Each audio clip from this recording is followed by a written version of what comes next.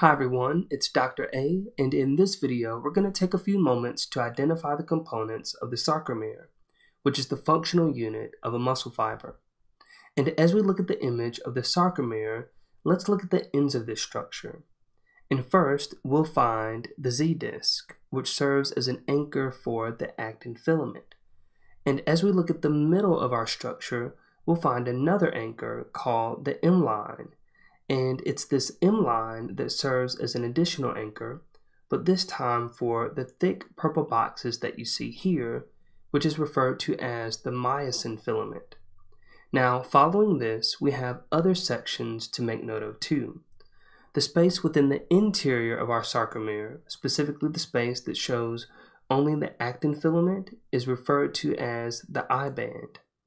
And next to this, moving medially, is the space where the actin filament and myosin filament overlap, and it is referred to as the A-band. And lastly, the portion that only shows the myosin filament is referred to as the H-zone. Thank you for watching this video. I hope it's been helpful, and if you indeed found value in it, please like, comment, share, and subscribe. I'll look forward to seeing you in the next video.